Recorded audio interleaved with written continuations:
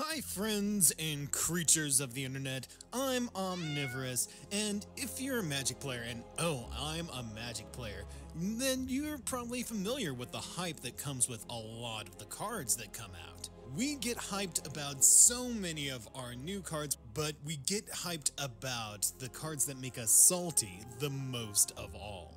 Being vocal about cards that annoy us can be a very good thing for Magic the Gathering, especially in our competitive formats where it will bring attention to cards that are just a problem and need to be dealt with. I'm looking at Pioneer and Underworld Breach and the Inverter of Truth. That was complained about for a long time, and it took forever for Wizards to take action against it. They should have responded to that hype. And then there are other times where we shouldn't really pay attention to the hype against a card. We're going to look at Tergrid, the most overhyped card in Commander. Tergrid, the god of Fright. Really, I don't know why people are complaining about this card. This card is really not that big a deal.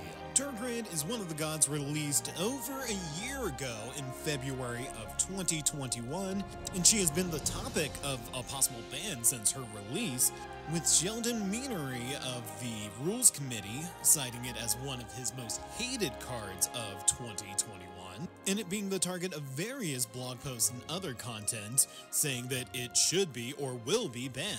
Well, there's really no reason for that. Yeah, Sheldon has some power. He's one of the gurus of Commander. He helped create the format, he helped pioneer the format, and he is one of the main guys on the Rules Committee, but it is still a committee. And although Tergrid has only been out for a little over a year, it is one of the most popular mono-black commanders on EDH Rec currently, only getting beaten out by Carrick. So let's take a look at why she's so popular, and why does she deserve to be banned, and why she really doesn't. Let's take a look at the God of Fright. Tergrid is a 4/5 legendary god with menace for 3 and 2 black. The real reason people hate Tergrid is because she says, whenever an opponent sacrifices a non-token permanent or discards a permanent card, you may put that card from a graveyard onto the battlefield under your control. So she takes a salty situation and just cranks it up to ocean level.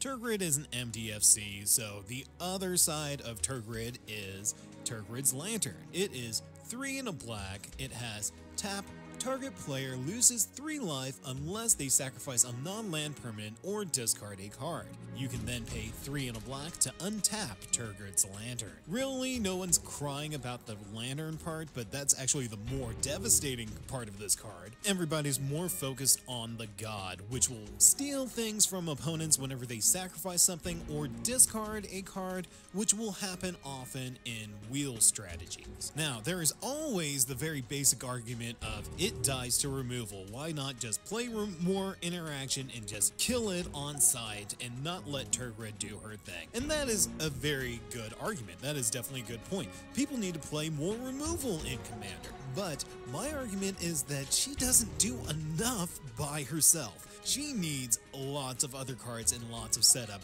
for her to do her thing. She doesn't generate the mass amounts of mana that we get from Urza the moment he hits the battlefield, as well as him having a massive attacker that help him out. She doesn't sit in the command zone generating tokens nearly for free, only to come out and swing for 1 billion. She doesn't bypass the commander tax in order to hit the opponent and generate card value, as well as taking nearly half their life in one shot. And being mono-black limits what she can do in the competitive format, so she's not really a good option if you're playing CEDH. So really, it all comes down to how bad does she make you feel? How bad does she make your opponents feel when they play against her? How likely are they to complain and stamp their feet when all of their stuff goes from their hand onto your side of the battlefield? And this is the same kind of hate that we see with Bruvac, who specializes in mono blue mill. But the thing with Bruvac is most people, although they hate him, don't see him as a threat because mill is so difficult to pull off in Commander. But how does she stack up against all of the commanders that we do have banned and don't want back into the format? Well, Stephen Johnson of Coolstuf Inc. wrote a pretty damn good article about it, so I'm going to go ahead and link it here. In it, he talks about one of the banned commanders, Leovold of Trest. He says, Leovold was banned not because it made for a miserable play experience, as much as for the easy game lock you could get with something like Teferi's Puzzle Box. There will be a call for people to ban Tergrid, but Tergrid's lock isn't nearly as extreme. Let's say you manage to get Tergrid, God of Fright, and Shallow Dread, Whispering One, out at the same time. If you force your opponents to sacrifice a creature at the start of every turn and Tergrid winds up giving you control of that creature, it's going to be hard to lose the game. Your opponents have to play more than one creature per turn to keep ahead, and you'll be gaining creatures and getting one back out of your graveyard on your own upkeep. That's not a lock. So basically, Stephen is saying what I've been saying, is that she doesn't do enough on her own. With cards like Leovold of Trest, he literally makes it so hard for people to play the game. If you're trying to do more than one thing a turn, you will run out of a hand before you even have any issues with something like Teferi's Puzzle Box or any wheel effect that prevents you from drawing any more than the one that you have that turn. We saw this kind of denial also banned off of Homebreacher, which I honestly kind of disagree with, but at the same time understand. The thing with Homebreacher is that it gives way too much value with the treasure tokens that it creates off of preventing your opponents from drawing. It's not the ability itself that's the issue. Now, with Leovold, the issue is that he is your commander, and that he keeps coming back and consistently denies your opponent's draw, which will lock them out of doing much of anything in the game. It's pretty much the same thing with Iona, Shield of Emeria.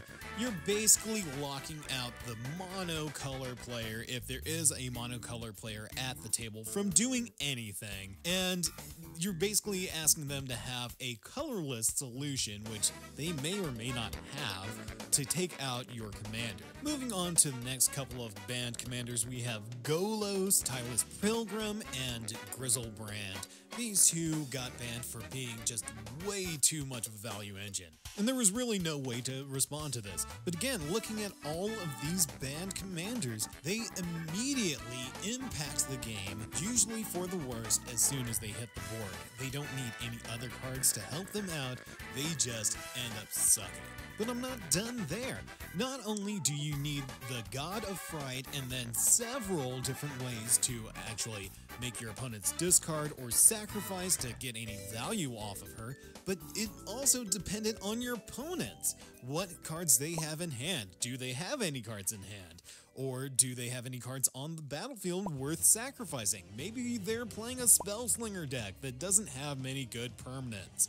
That's just too much to chance to make her really relevant and really worth banning. Now, I've played with her a lot. I actually have a mono black deck that is one of my favorite commander decks in my collection. It is my mono black deck. Tergrid is not the commander because she just doesn't do good enough. Now, she is in the deck as the deck is mono black sacrifice and discard, but she is just not good enough to lead it. In the last year that I've played with Tergrid, I've only seen her go off once, and that was because an opponent played a wheel, drawing us all 7 cards, which let me discard us a lot of cards and get the advantage. So at the end of the day, we have to ask, is it worth banning Tergrid when she doesn't do anything by herself? When she doesn't do anything if your opponent's hands are empty, or if their boards are empty, or if they're playing a Spellslinger deck that doesn't rely on having a lot of permanents.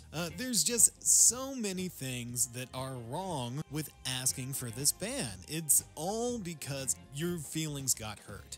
Somebody played Tergrid against you and you didn't like it. Now, I will say, for people that are just coming into Magic or just coming into Commander, yes, that is definitely a feel-bad to run into something like Tergrid, but that's not a good enough reason to actually ban her. I feel like that's a conversation that you need to have between your opponents at the start of the pod. What kind of game are we going to be playing? How much fun are we going to go for? Are we going cutthroat or not?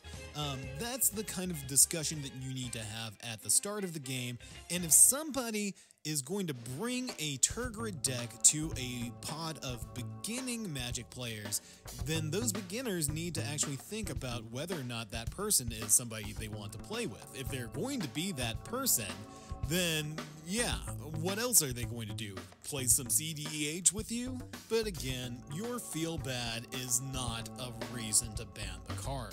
Sorry you got swept one day when your hand was flush with good stuff. So yeah, I don't think Tergrid should be banned, and Stephen Johnson agreed with me. He ended his article with, I don't think Tergrid should be banned, but I also don't think Tergrid is particularly good for the health of the more casual side of our format.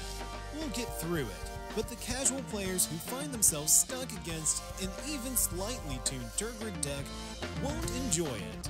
Of course, those casual players could just run more removal. We should all run more removal. It's a lesson for all of us, and Tergrid might just be the commander to finally drive that lesson home. Again, she is not that bad and should not be banned, but if you're a Tergrid player, don't try and sit down at a pod and lie about what you're doing, especially to new players. That's kind of like sitting down at a pod with new players that don't know that you're secretly running a CEDH deck, but are really running a CEDH deck because you just, changed the commander to hide that it's a CEDH deck. Yeah, I've seen that happen before. I know who you are. But that's just my take. The salt of Tergrid is very mild, kind of like, pretzel salt. It's okay. It's not bad. And she shouldn't be banned. But hey, I might be wrong. What do you guys think? Let me know in the comments if you disagree. Do you just hate Tergrid so much that you think she should go away even though she does nothing when she enters the battlefield? Give a good reasoning and hey, I might agree with you. Maybe she really does need to go. Keep it here at the all-consuming Nerddom for more Magic the Gathering, Commander content, and other nerdy stuff. Or you can check me out on Twitch at The Omnivorous Nerd, where I often play RPGs, focusing on some of the worst in history. Right now, I'm playing through a painful one. You guys should check it out. It's really rough. Hope you enjoyed the rant. Y'all stay hungry, and thanks for watching.